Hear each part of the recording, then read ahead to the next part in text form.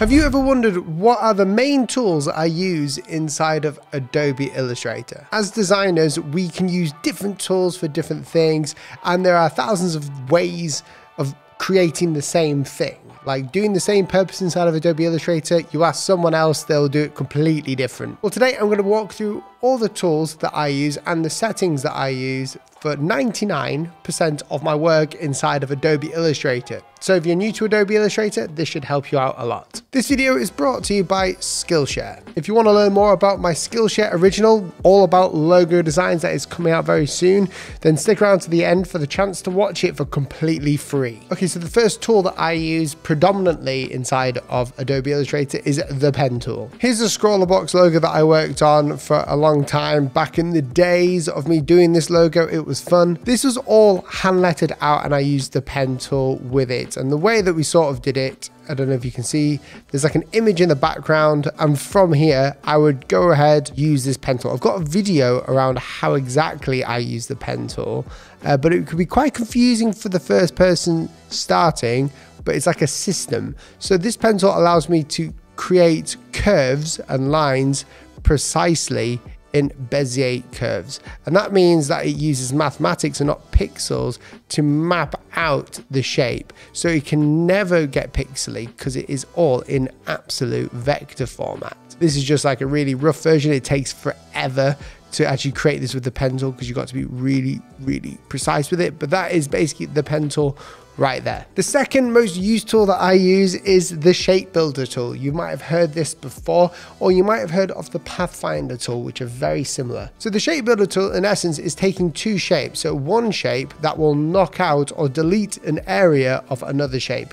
This allows us to use geometric shapes like circles to do this, or it allows us to add other shapes as well. So if we take this black circle and we want to knock out of this square, then we just highlight them both. Then I'm going to press Shift and M, or go to the shape builder tool over here, and you can see my cursor has got this plus and minus on it. Now if I hold Option or Alt, it will change from a minus to a plus, and what this means is that when I drag over it when it's in minus, so when I hold Alt, it's going to get rid of the shape, but if I drag on top like this, it's going to add to the shape. So this allows me to create cool logos. I mean, right here it's just an example, but you can create many cool logo designs through this and in creating new things for it. For example, this logo that I've shown you before, which is an all client logo, was created using the shape builder tool, knocking out shapes and bringing shapes together. You can also do this with the Pathfinder tool, which I still use because it's kind of like the old version of the shape builder tool. It's like a function and you have to memorize each one of these shape modes,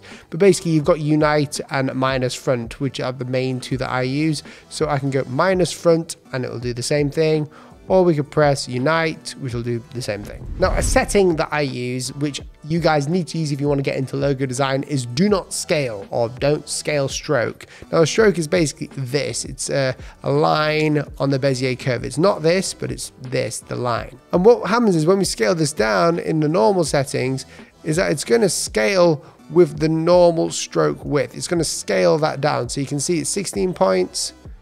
We can scale this so it's always going to be 16 points. Now if I go to preferences and I turn on scale strokes and effects, what happens is it's going to keep that stroke to what it looks like optically. So you can see when we go down, the stroke has actually gone down to 4.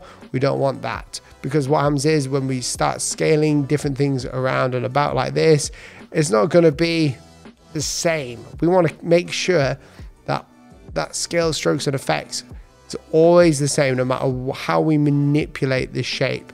And this allows us to create other shapes in the same and edit it so it has the same width all the way around. A big tool that no one really uses, but I use a lot anyway, is offset path. Now let's say we have a shape here. We have this nice blue shape. Nice blue. And I want to create a circle on the outside of it, but I want it to be a different color. Well, what I do is I go to Object, Path, Offset Path, and what this will allow me to do is create an offset of my choice. You can see there. I can press OK. Then I can change the color of that offset like so. Now in my upcoming Skillshare original class, I talk about this a lot. In fact, I use this logo that I've created and I wanted to knock out some parts of this circle in the same line as this line here. So what I do, I press copy, I go to object, path, offset path. I create the offset to around where I want it, somewhere like this. I do this, I go ahead and I knock out the areas that I don't want it to affect. Like so, I just erase them. I go ahead and get rid of this one because we've already copied it. Highlight it all and we just knock out the shapes that we don't need. Then I paste it back in directly. So now we have a shape with a cutout there. That's a good way of using the offset tool. And I talk about that in my Skillshare original class. Another tool I use a lot is the repeat grid. And this is a new one, but I used to use a form of this prior. But basically what this does is it allows me to repeat stuff all the time. So we've got this circle here. Let's make it into like a teardrop or something strange like this. And we want to create like a pattern or a repeating thing with it. I'm going to highlight this. I'm going to go to object, repeat, radial. And it gives me this sort of like cool system and tools to create a nice pattern if I wanted to. So I could change how big it is going to be, how many we can add in, where they start and stop. And then from there, I can just go to object, expand, and we've got my shapes right there. And you can do this in many other different ways. There's loads of different like sort of grids that you can use. The radial grid, the mirroring. It's a very easy to use tool for like creating cool patterns. Now let's say you're working with a stroke. So we've got like the square and we're going to make it into like a logo or whatever. But we don't want it to be a stroke anymore. We want it to be an actual shape that we can mess around with. Sort of like this, where if we go to outline mode, it's not just a line, but it's actually a closed shape. Well, all I do is I generally copy and paste it by holding Alt or Option and dragging it.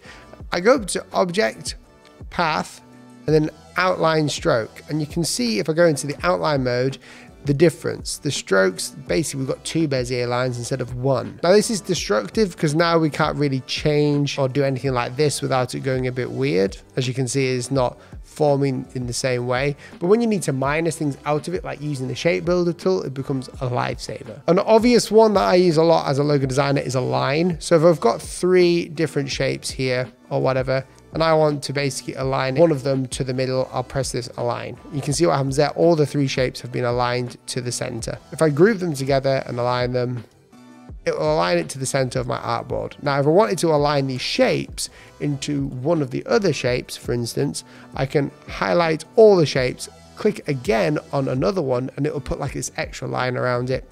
And I can just press align horizontally, then I can align center, and you can see all my shapes on that one that I selected. If you're new to Illustrator, you may not know, but the idea of text is that here it's like you can change it, you can edit it. This is my font lockdown sans, which you can purchase over in the link in the description. But here it's seen as text. You can't really edit it, even though it is vector. So how do we get it to become vector? Well, simply just take your text. I'm going to just copy mine. We can right click and then press create outlines, or we can Command Shift and O, and that will create outlines. So what this means is that we can like edit the text as like a vector shape. The problem with this though is that you can no longer edit it with the text editor. So now it's an actual shape.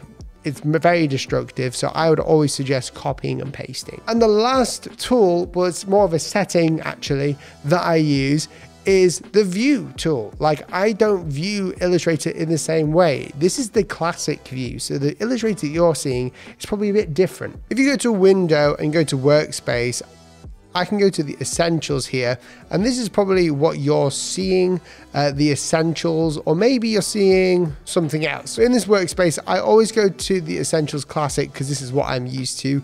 It gives me all my tools at the top that I need to go to, and I don't like having all of my properties on the right hand side. I like to move everything around. On my screen, I have layers, artboards, align, pathfinder, and swatches, which you can find all up here in the windows. If you just click one of them on, it will pop up and you can drag them anywhere on your screen so you can really customize your setup. I just want to take a minute to thank Skillshare for sponsoring this video, but not only that, thank them for coming into my studio and filming an original class where we talk all about generating ideas for logo design. It's an amazing class if you are new to logo design, or even if you're a seasoned professional that just struggles still to come up with good logo design ideas. The great thing about this class is that it's not only all about generating ideas, it's how to do it without feeling pressured and how to do it in a fun way. So it's a really relaxed environment. I've got methods that no one else uses as well, which actually works. Some of you guys, if you really know me, will know a little bit about them. But if you would like the chance to watch this for completely free, I've got a link down below which gives you a full month free of Skillshare Premium where you can watch that class. So in essence, you're getting this class for completely free. After that, it's only less than $10 a month to have Skillshare, and you can watch anything from cooking classes, anything from painting, photography, client management, cleaning, design, poster design, anything you think is a skill. It's on Skillshare and taught by a Skillshare tutor. Now, my class might not be out yet, so you can still click the link and it will be out very soon on Skillshare. I will let you know. But if you would like to watch any of the classes from this ginormous, amazing learning community, then go ahead, click that link. I'll see you there. Thanks for watching, guys, and I'll see you in the next video. See you soon. Make sure to subscribe, share the video with your friends, comment down below what tools have you just found out that you can use, and I'll see you in the next video. See you soon. Goodbye.